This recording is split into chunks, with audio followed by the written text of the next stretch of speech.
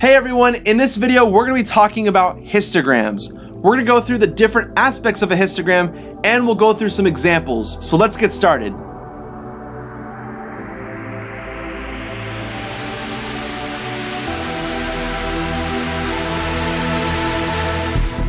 Now a histogram is another way of showing data. It's another way of organizing data. Now I'm actually going to pull up an example of a histogram and we're going to actually work through the different aspects of a histogram together.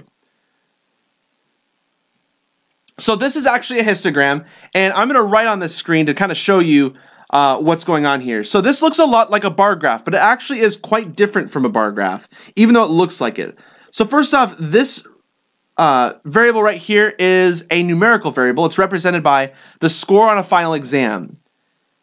So keep in mind that histograms are meant for only organizing numerical variables. They are not meant for organizing categorical variables.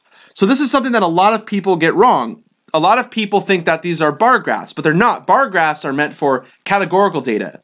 So when you have different categories like apples, oranges, red, blue, green, you know, this is an example of something that is numerical, and so the bars mean a little bit different. They're not supposed to, in a sense, there is a closeness to these bars, which leads me to my next point about, here, hold on, let me see if I can find an eraser. There we go. About the histograms and how they differentiate from bar graphs. Notice how these bars are actually touching. That is actually important. The reason is because there is a closeness involved with these different, what are called bins. These are all, I'm going to refer to these as bins. There are 5 bins in total.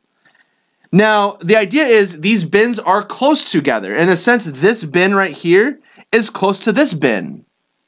And so in a sense, that's why we have them touching. This is what differentiates histograms from bar graphs again. Bar graphs are actually represented as bars that are separated from each other. There's like a little gap between the bars. And the reason for that is because there's no sense of closeness when it comes to categorical variables. So these are called bins. And we notice that each bin is actually exactly the same in size. Each bin is size 20 in this case. So we would call that the bin width is 20.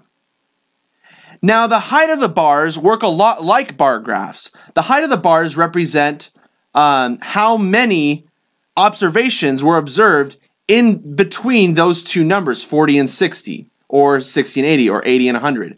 So for example, if my data had a number, let's say 78. Which of these bars would represent that number? Well, it would be specifically this one right here, because this one is between 60 and 80 right there. Let me draw that a little better. 60 and 80. 78 is between 60 and 80, so it would be represented in this bar. And again, the height of this bar is represented by a frequency, or in this case, the number of students. And if you remember, frequency is the number of observations that is seen for one particular data point. In this case, we're talking about a frequency of a range of numbers, so between 60 and 80. Now, a really good question that I get every once in a while from my students is, what about these numbers in between bars? So for example, what if we have the number 80? Which bar does that go to? Does it go to this bar? Or does it go to that bar? Because keep in mind, 80 is right in between those two bars. And the answer is always the right bar. That's how histograms work, at least. So 80 would be represented by that bar right there. This one right here, this blue one. So just keep in mind that is actually really important when we are organizing our data. So this is a histogram, and I want to go through one more example with you guys so that you get a better understanding of how to draw a histogram.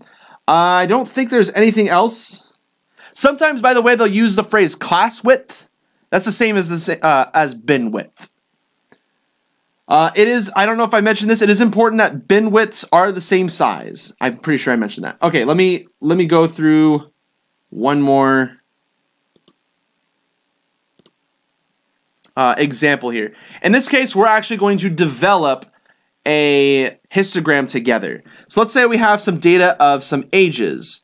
We have a 2-year-old, a 2-year-old, a 3-year-old, a 4-year-old, a 7-year-old, a 6-year-old, a 4-year-old, a 5-year-old, a 6-year-old, a 7-year-old, 6-year-old, 5-year-old, 4-year-old, and 8-year-old. So let's say we wanted to organize this data with a histogram.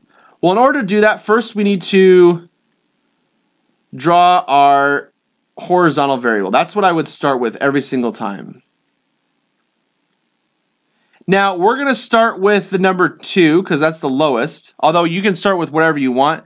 And then we'll go, let's do by 2s. So we'll go to 2, then 4, then 6, and then 8, and then 10. Alrighty, so let's talk about the height of this. So I think the highest in this category will probably be my 6s and 7s, which is 1, 2, 3, 4, 5. So I'm going to count 1, 2, 3, 4, 5. I think that's as high as we go. We'll see though. Yeah, that looks like as high as we go. Now let's talk about this first category right here. This first bin, I should say, not category. Category would be more appropriate for bar graphs. So let's see about this first bin. Excuse me. What numbers would go in here amongst these numbers here? Well, the answer for that is 2s and 3s, but not 4s. 4s would be represented in that bar right there.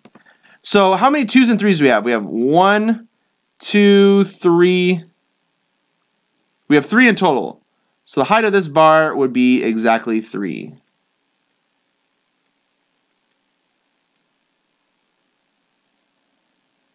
And technically, you don't even need to label your y-axis in this case, because if you're telling that it's a histogram, it's already clear that this represents frequency.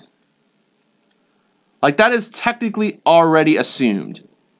Most people do. And then people would also label this as something like age, which is a numerical variable. What about from 4 to 6? Technically, it's from 4 to like 5.99999 and so on. So how many of those do we have? We have 1, 2, 3, 4, 5. Is that right? Hold on. 1, 2, 3, 4, 5. Yes. This will go up to 5. And then from 6 to 8, which are really in this case just my 6s and 7s. So 1, 2, 3, 4, 5. Also 5. And then 8s, 9s, and not 10s, because 10s would go into the next bin. It looks like we only have 1 8. So it'd be something like this. So this is an example of a histogram and how to develop a histogram. I hope this example helps, and I'll see you guys in the next lecture.